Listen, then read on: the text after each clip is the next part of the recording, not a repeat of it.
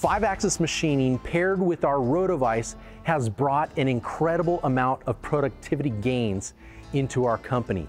Now, I was about to buy another Haas UMC 500 until I got a phone call from a customer with a question that prompted me to save over $120,000 on bringing in more 5-axis equipment into our shop. And in this video, I'm going to show you exactly how I did it.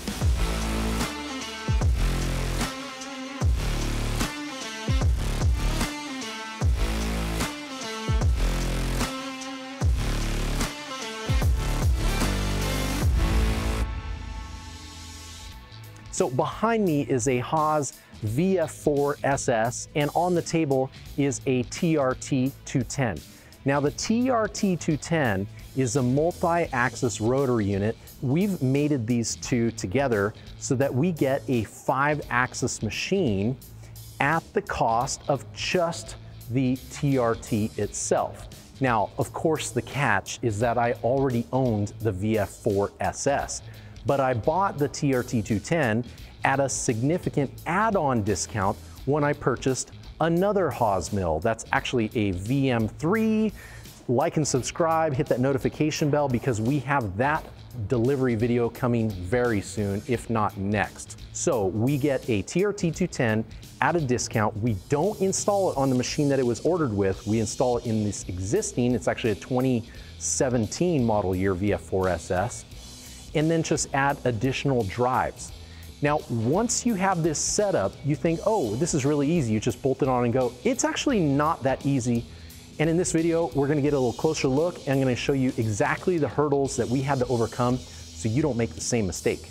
Now, in some of my previous videos, I've covered how pairing up a Rotovise with a 4-axis indicator will allow you to get a 12x productivity boost. Remember, it's axis to 3 faces, times 4 parts, 12x, but pairing it up with a 5-axis solution like this is a 16x productivity boost because now you're hitting 4 faces of the part times 4 parts, 16x productivity boost. That's why our Rotovises are just so darn popular, we can barely keep them in stock. I really feel like this setup is the, as I've said in other videos, it's the bar-fed lathe version of productivity, where you just set it up and it runs and almost finished parts comes out where you're almost printing money without going to jail. So it's true that the TRT210 and also smaller little brother, the TRT160, are bolt-on additions. There's a bolt back here that bolts into the center T-slot, as well as 2 outboard kind of outrigger things here. And there is, you can't really see it, but there's another bolt in there. So 4 points of location for this unit. Now, what's different about this and a UMC 500 is the direction of these axes. If you have something spinning on the x-axis, that is known as the A. If something spins on the y-axis, that's a B, and if something spins on the z-axis, that's a C. Now, like I said earlier, this is a true A-axis. In the UMC 500, it's a B and a C. For some reason, this is an A, which is correct, but this is known as the B-axis. That's one of the hurdles that we have to keep in mind when we're programming this in our CAD/CAM system, Fusion 360, I've mentioned that before. We just have to make sure we're using the right post-processor setup so that we are not outputting B, which is normally like this, we're outputting A, and we're not outputting C, which this is actually the C axis, but is known as a B axis in the control. So that's the first hurdle. The next thing is bolting this all the way off the edge of travel makes me a little bit nervous. In fact, we bolted it all the way to the right-hand side of the table to maximize the left-hand side of the table. And when this table is jogged back into the back right corner, things get really tight. So what we did there is we actually limited the travel of this unit so it's short about 1.5 inches, both in the X and the Y, because I don't want to pinch cables. I don't want anything caught back there. When it's doing our warm-up program, we usually cycle a table from front left to back right. We changed all that stuff. That's user travel limits. That's easily done in the Haas control. So what we've done here is we've aligned it, we've indicated it, and the tricky part about this is it's a different alignment than the UMC 500. Now let me show you what we do to find the center of rotation on this. The first thing we do is we're going to run an indicator across the top of the platter to find the true A0. Once we have that, we rotate the platter positive 90 and negative 90. And at each position, we touch off and find the center of that platter position. Go to the opposite side, find the center of that platter position, do the math, the halfway point, that is the center of rotation for Y. Now, once we know that distance, that means when we rotate it back down, again, half of that distance is the Z center of rotation when we probe the top of it and that distance. I think in this case, it was about 611 thousandths. And then to find the X center of rotation, that's really easy. We just probed the center of the bore, and that center will give us the X center of rotation. Then what we do after that is we standardize that location. We saved it to G154P19. That was a high number, unused offset.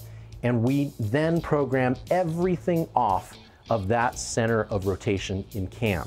Now, what's different about this compared to the UMC 500 is the UMC 500 also, you want to find the center of rotation, but it's done through software known as MRZP, Machine Rotary Zero Point, in which you have basically a probe or some type of device sphere mounted to the table, and the machine goes through a pre-programmed set of calibration cycles to find the center of location. Now, remember that call I got from a customer?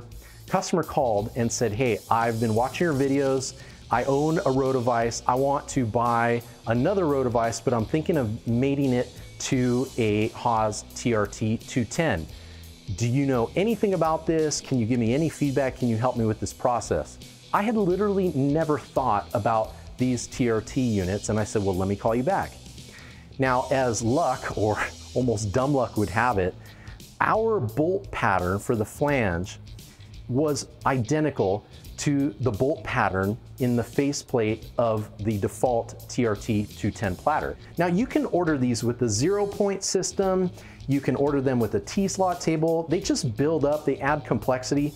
Going with the standard, no additional cost, that's all in hyphens, no additional cost platter, just made it a really simple setup.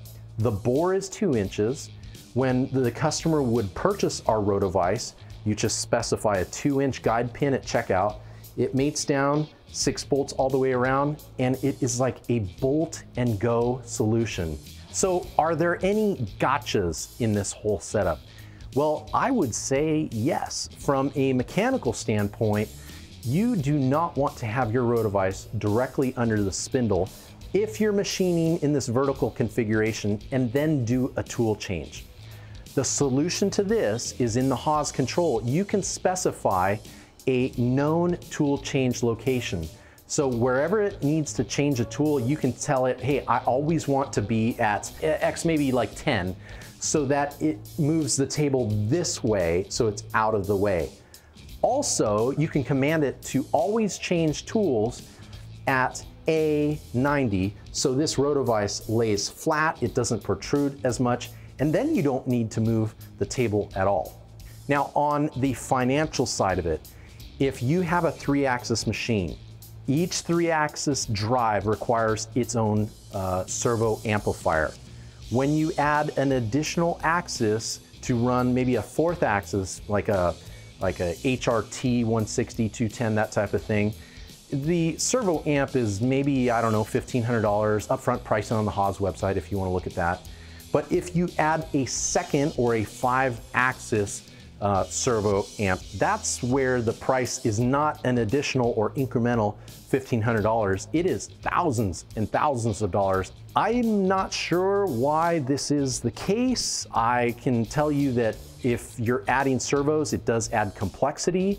It also adds more processing power, which is already built into the Haas control. And I totally understand and support the business model that to develop 5-axis technology, there is a cost to that. So the physical cost of adding a 5th drive is not there. It's the development cost that gives you, the customer, the ability to add 5-axis capabilities to your machine while paying for the engineering, research, and development that allows you to do that. So I've heard some people complain that that 5th axis drive is a lot more expensive, but you're not necessarily paying for the drive itself. You're paying for every step in front of it that allows you to maximize your production with 5-axis machining.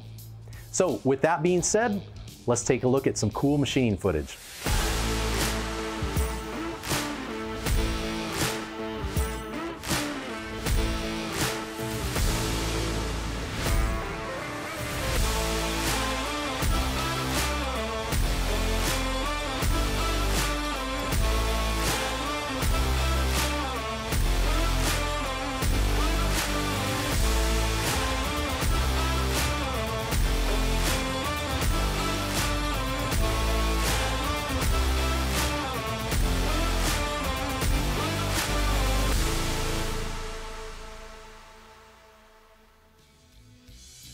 So if anything piqued your interest in this video, I'll add links in the video description below for the Rotovise and the TRT210.